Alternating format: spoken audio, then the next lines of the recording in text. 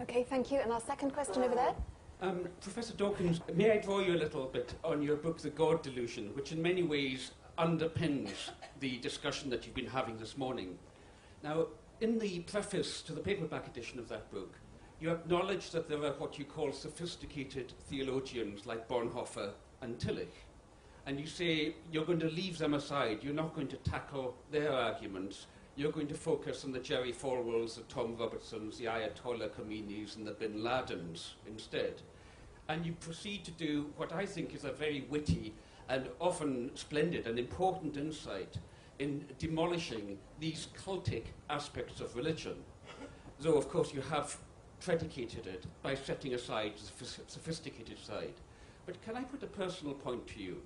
That it seems to me that you then go on and create a kind of cult out of atheism itself. And your own website, richarddawkins.net, with its merchandising section in particular, demonstrates this, where you've got the entire iconography of atheism on sale, including a choice of T-shirts and even 2 different Richard Dawkins car bumper stickers. Can I draw you to a close? That's it. Richard, you've started a cult. Well, okay. First, I hasten to say that the merchandising is all in aid of the foundation. None of it goes to me. I mean, I need to say that.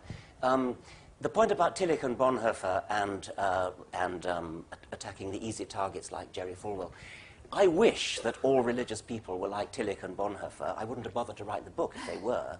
But unfortunately, the huge majority of religious people in the world, not just Christians, but Muslims and others as well, wouldn't have the faintest clue what Tillich and Bonhoeffer are talking about. What they like is the Bible or the Quran, whatever it is. They take it literally, and it's no good saying, oh, that's not my kind of Christianity.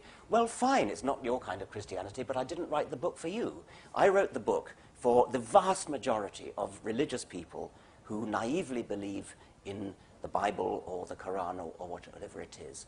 Now, I would genuinely like to have, probably not now, but there won't be time, but to have a conversation with somebody who follows Tillich and Bonhoeffer to hear what they really, really do think.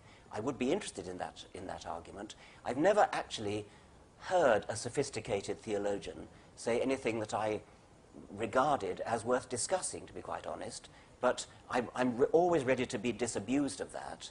Meanwhile, my hands are full dealing with the Jerry Falwells of this world, who are hugely influential, hugely rich, and who have vast followings in the United States and elsewhere.